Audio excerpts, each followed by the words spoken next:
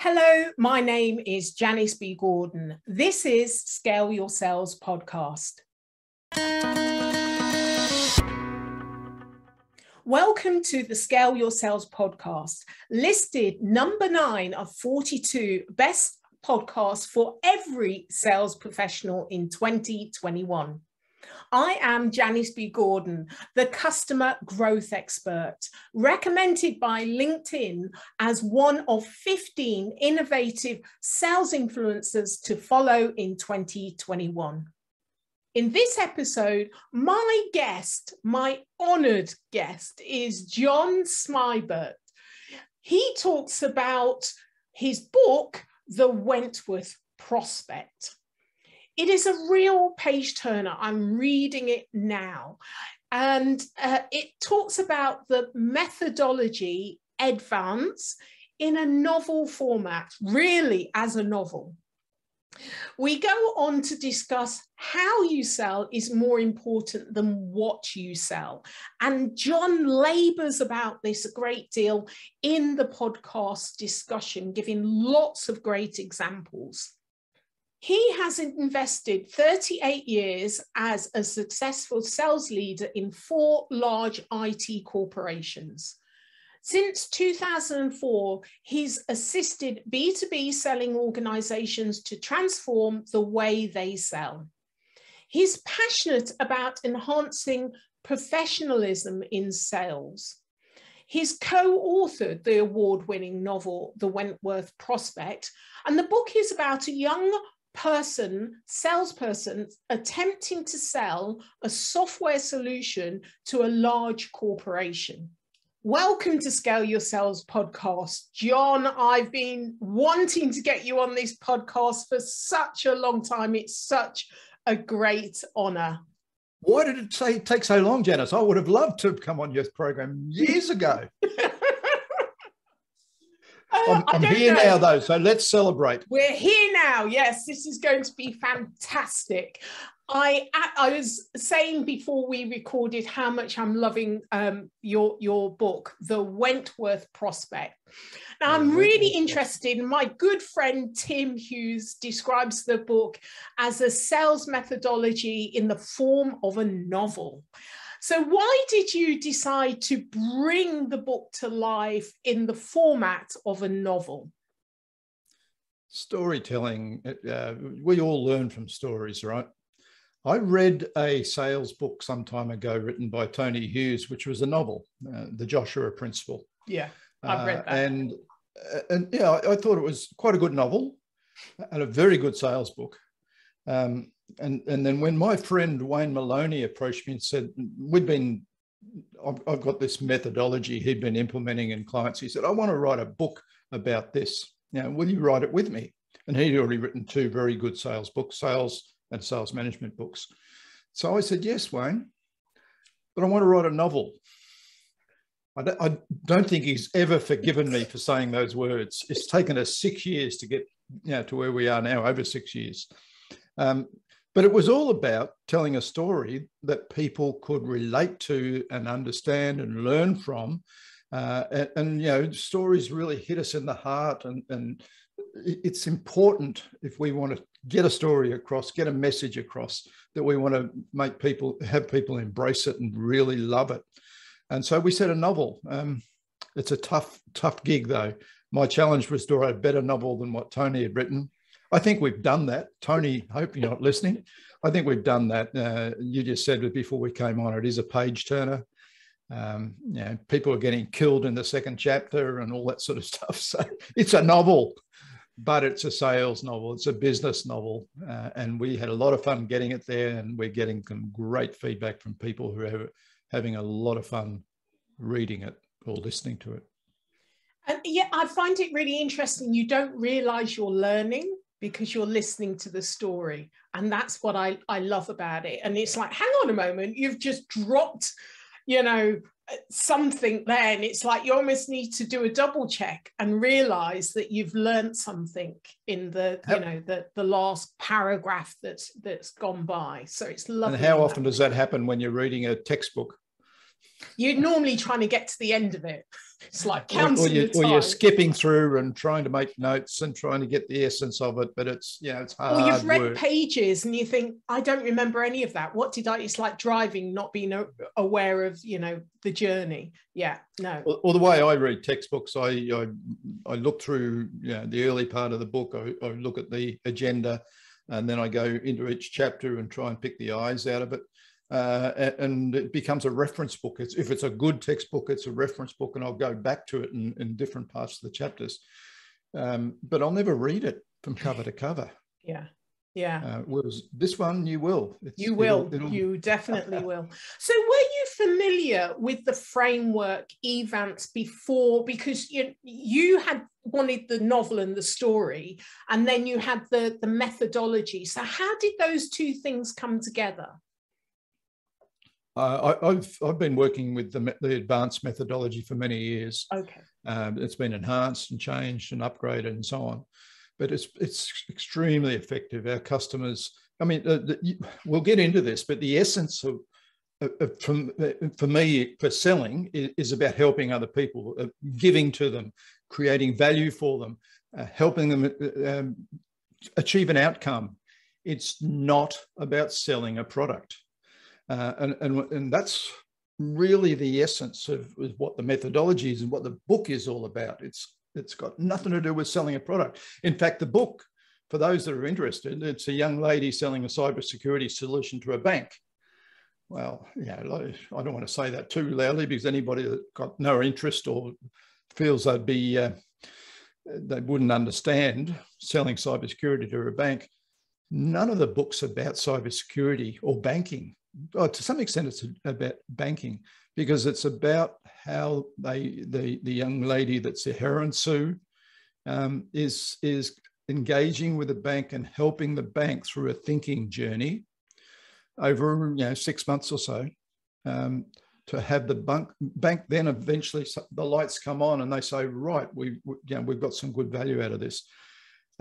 I won't give away the ending of the story, but it's a really interesting journey, and you use the word journey, aligned to the buying journey that the bank is going through when they've got a cybersecurity issue and they need to upgrade their cybersecurity system. It's all about helping the client. Absolutely, absolutely. Why is it that you sell more when you don't sell? You mentioned this just now. Why? How does that happen? Well, it all depends on your definition of the word sell, Janice. To me, doing what I just talked about is selling. Talking about your product is not selling, right? So I think it's selling, but it was Zig Ziglar who said something to the effect that the more people that you help achieve their objectives, the more you'll achieve yourself. I think it was the other way around, but something along those lines. And I'm a great believer in that. I've seen it throughout my lifetime. People say, has sales changed? Well, good selling really hasn't changed. Yes, we've got all sorts of technology now, and the buyer's much more educated, and they've got access to content and information. But if anything, that's confused the buyers even more. So the opportunity for all salespeople is to help the buyer. Now, you need to be pretty good and have a number of good skills, but that's what selling's always been about. So talk to me about how you relate value to the customer, because value, it's in the eye of the beholder, really, isn't it? So how does that work? And it's such a key aspect. So tell me more about that. Let me tell you about my value proposition, Mr. Customer. How many times have I heard those words, right? And yet, we can't foist value on the customer. We might have a perception about what we think the value they would get from making a change in their organisation that we want to talk about would be. But the reality is, you're right, the perception of value is in the eyes of the customer, in the head of the customer. I've got a great friend who says selling is a poker game. Why? because you need to have the customer put the chips on the table before you put the chips on the table. The customer has to express the value. If we try and tell the customer what we think the value for them is going to be, is it real? Is the customer going to believe it? But if we get the customer to tell us what the value is going to be for them around a change that we've been talking about, it's real, it's their perception. Now we can believe it, they believe it, we can go forward on that basis. Interesting. Yeah. So what's your view to the extent that the customer's experience impacts sales? 100%. You've said you've listened to a lot of the video interviews I've done, and I do short 5-minute interviews on specific subjects. And one person I interview a lot is Cian McLaughlin, Cian, C-I-A-N. We've interviewed him on the podcast. Fantastic. Yeah. And Cian does a lot of win-loss reviews, assessing where we went right or where we went wrong, subject to whether we won and lost the order. And he's come back time and time again. The customers tell him it was the team they were working with that made them make the decision to go forward. It wasn't the product. The product is important, and the price and everything else, but that's what gets you on the dance floor. It's then how you engage with the client and the experience you give to the client that wins you the business or loses it. Yeah. To what extent do you think that the pandemic has changed the modernization of sales? What are the key elements that you think has changed because of the pandemic that we're all going through? Well, obviously, pandemics change. What we're doing right now, I've been doing for a long time, but a lot of people haven't, and they, particularly in the sales world, they required face-to-face. I think it has accelerated some use of technology. I think the pendulum will swing back again because there's nothing better than, I'd love to be sitting in a room with you, Janice, and shaking your hand and having we'd engage more effectively, but we can engage very effectively this way. So the pandemic has accelerated the use of a whole host of technologies in sales. That said, as I said before, sales in its essence, good sales in its essence, hasn't changed in decades. And therefore, all the tools do is help us do it more effectively, more efficiently, help the customer realize the value more effectively, maybe, all sorts of different things it brings to the table. But the essence of selling hasn't changed. It's all about helping the customer go through a buying journey, help them achieve an outcome. It's not about you selling your product. I wonder if you think that technology and the masses of sales stack that we're having to deal with now, do you think that's taking away from the essence of what you say, that, selling and serving people hasn't really changed? Do you think it's taken away, or it's really adding more to that connection that we get through selling? Technology accelerates, and it either accelerates success or accelerates failure. It depends on whether we have the right approach to selling, and then we apply technology to it. It's like all the CRMs that have failed over the years, right? What's the failure rate on CRMs? That, depending on who you read, it's 60% or 50% of CRM implementations have failed. They haven't failed because there's anything wrong with the CRM, right? It's failed because it hasn't been implemented properly. It's failed because more often than not, management tried to use the CRM to bring process and methodology into the way people manage customer relationships and sell. But the CRM itself wasn't a problem. It was the fact that they had not, we're not doing things properly in the first place. And all you do is overlay technology on the top and you exacerbate the problem. Same with sales technology. Brilliant technology out there. If you know how to apply it and are selling effectively, it'll accelerate your sales. In fact, in this day and age, it's vital we embrace technology, because we'll be left behind. The competitors will leave us behind. Yeah. There's a a lot on listening in, and I know that you talk about actively listening and how important that a skill is. But you also have technology now that's listening in, that is through AI identifying the key aspects that you need to be focusing on. So it's enabling what we're doing. But I have seen there's almost an over-reliance on technology to do the work that we need to be embedding in our own skill set. I don't know what your thoughts might be on that. No, I totally agree with you. AI is one thing, and I think there's lots of things happening in AI that are very, very productive and good towards sales. But let's just go back to something simple that everybody knows: LinkedIn. So many people say, "Oh, LinkedIn doesn't help me sell." I say, "Okay, let's look at how you're selling." And it's how they're selling that's a problem, not LinkedIn.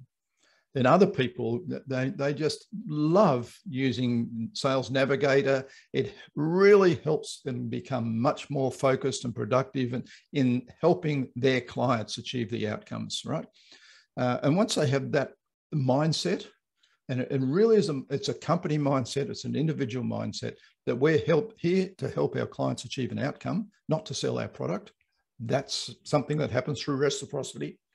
Then our behavior will be correct. We'll learn how to conduct the conversations in the right sort of way. And if we deploy technology, it just makes it so much easier to do effectively. Yeah, yeah. So what practical strategy would you enables buyers to buy? What would you say is a real practical strategy? I'm going to get back to tactics more than strategies, I think. Mm-hmm. One is you need a process that supports a buying journey, right? That's, if you like, that's a strategy, it's a tactic. You need a process and a methodology that supports the buying journey, supports the buyer in making a decision, helps them get to where they want to go, including helping them get their mind around what the outcome might be and helping them achieve that outcome. So you need to have tools and methodologies and tactics and strategies to help you do that. But you get back to the basics. That's primarily how we have a conversation with a client. Discovery, I talk about discovery a lot. You said you're reading the book. Well, you're about halfway through the book. You probably just finished discovery, right? That's half of a book, half of a novel. And a lot of people think discovery, if they do it at all or do it effectively at all, it's just a fast little thing we do at the beginning of the sales process. But discovery is a really important function that needs to be done properly. And discovery in itself needs a process. It needs multiple steps we perform, and it needs skills, particularly conversation skills and, yes, questioning skills, but it's the right sort of skills at the right time through the discovery process. Now, there's two key phases to discovery, and people really don't need to understand this to understand how the client thinks and help the client get there. The first stage is really understanding with the client what the current situation is. And so your whole discovery is around that, the problems, and the implications of those problems on the business and so on. Nothing to do with where they want to go, what outcome they're looking for at that stage. It's understanding the current situation. Then the second stage of discovery is working with a customer to understand what the desired outcome would be, the desired state, once we've driven a change to address the problems and so on.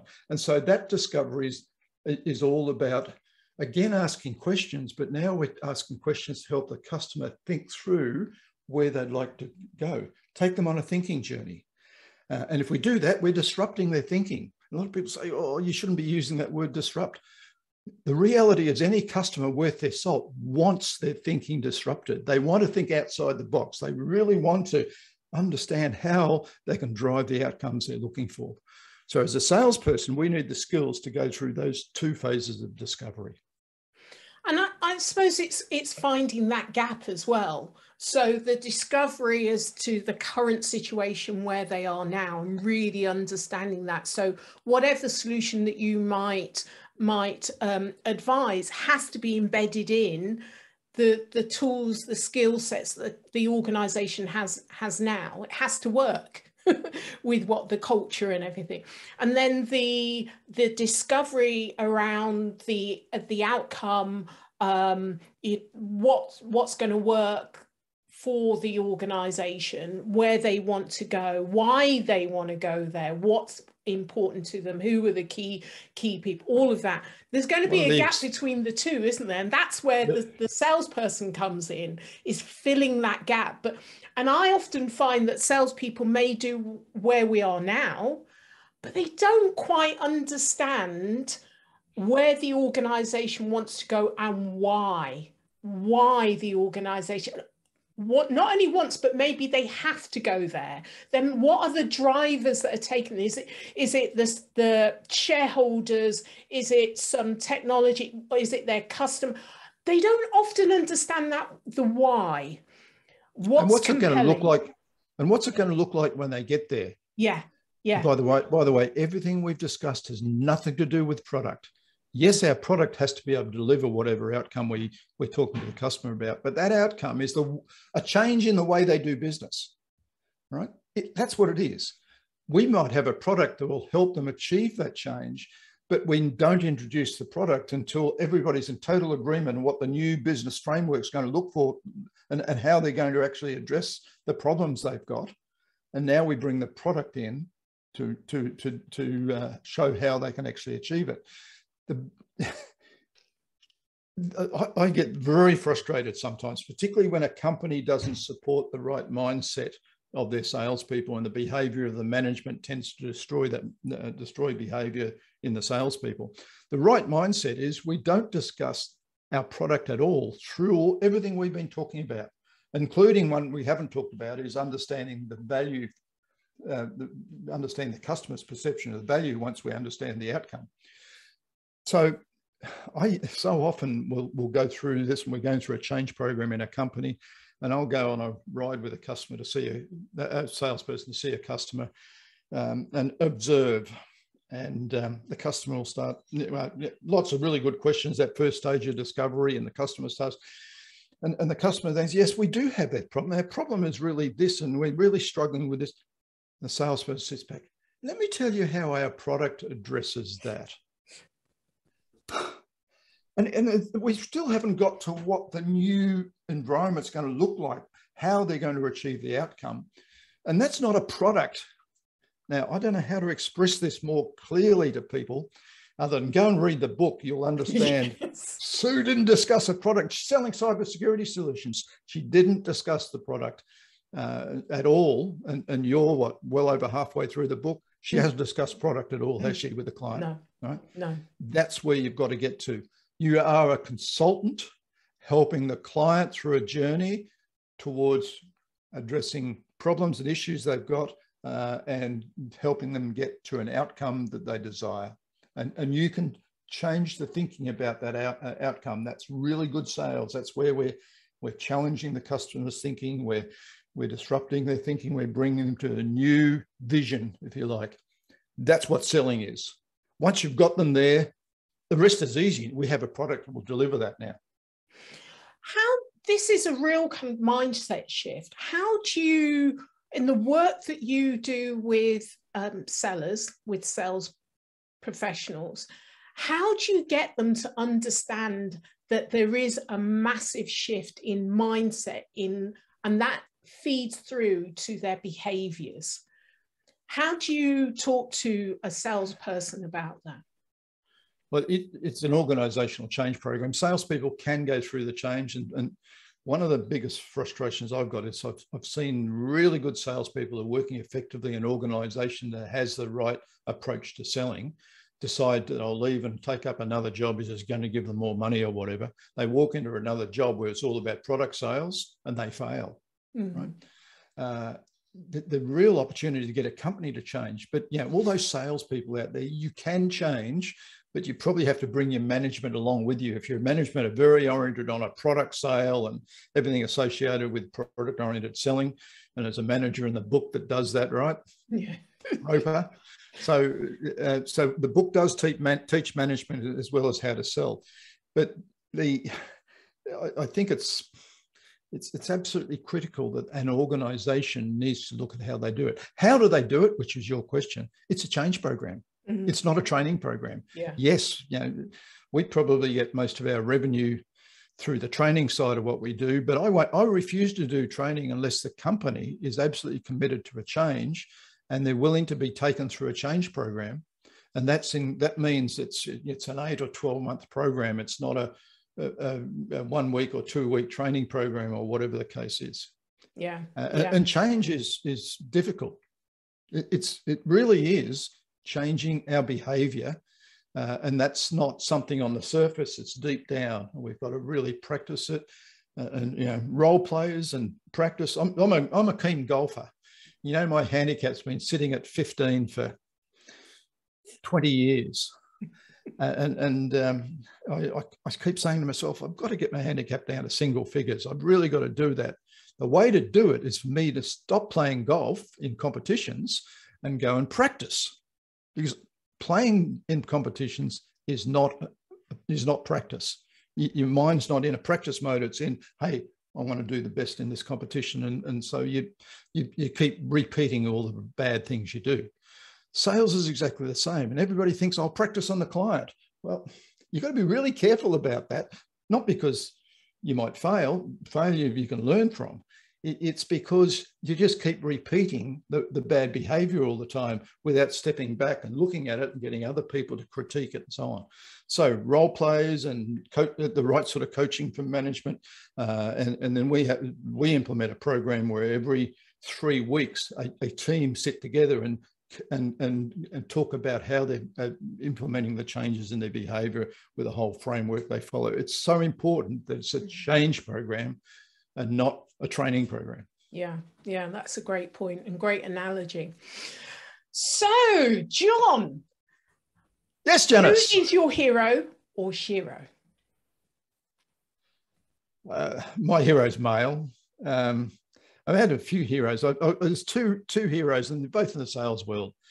I had started in one sales job and done okay, but then taken sabbatical and gone on 12 months travel and came back and got a job with another company.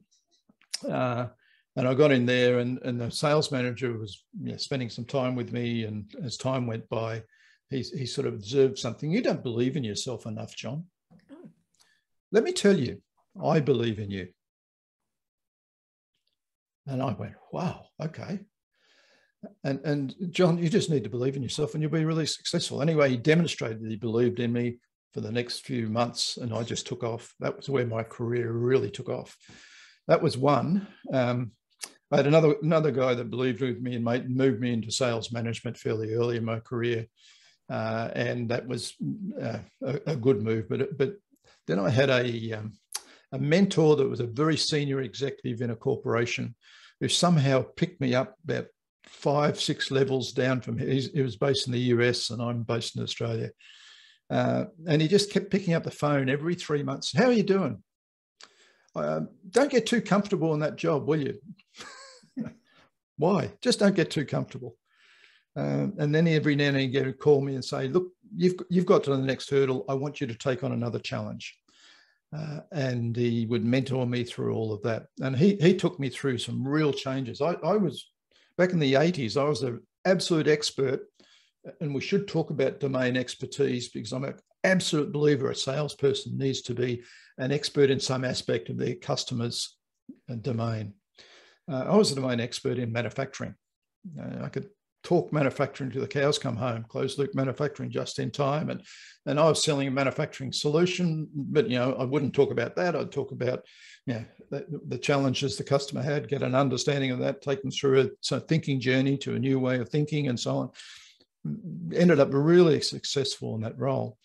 And then went into sales management, still managing a team of manufacturing salespeople, selling manufacturing solutions. And then this mentor picked up the phone one day and called me and said, I want you to move from Australia to New Zealand. I want you to jump on a plane and go over there and manage the banking and finance operation. I said, what? At that stage, I had the old Coopers and Lybrand, one of the big four consulting firms, trying to poach me out to be a manufacturing consultant. I said, I'm a manufacturing expert. He said, no, you're a career guy in there was IT, but a career guy in IT, leadership and so on. I want you to face your next challenge.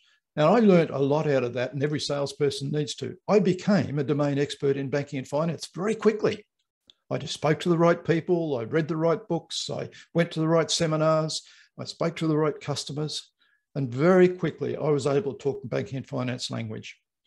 And as soon as you can talk the language of your customer, not the language of your product or your company, but the language of your customer, you now have the ability to be a really good salesperson. Yeah, yeah. Well, I think that's a great way to end this podcast. So John, tell us how listeners can get hold of you. If anybody wants to get hold of me, LinkedIn's probably the best. Just if you connect with me on LinkedIn, send me a very personalized message. Say, I saw you on Janice's show and I really want to connect, and this is the reason why, and so on. Because I just say no to most people that I try and connect. So, but if you do that, I'll connect and be delighted to connect with you. Excellent. Well, it's been an absolute honor and pleasure having you on Scale Your Sales podcast. So thank you. Thank you for sharing your insights and expertise, John. And everybody go out and read this book, yes. The Wentworth Prospect. Everything I talk about is in a novel, and that's the best way to learn it. Excellent. Thank you so much. Thank you for listening to this week's episode of Scale Your Sales podcast. If you like this discussion, feel free to listen to other episodes or watch the captioned show on YouTube and subscribe to future episodes. I would really appreciate it if you would leave a positive review on iTunes. Thank you.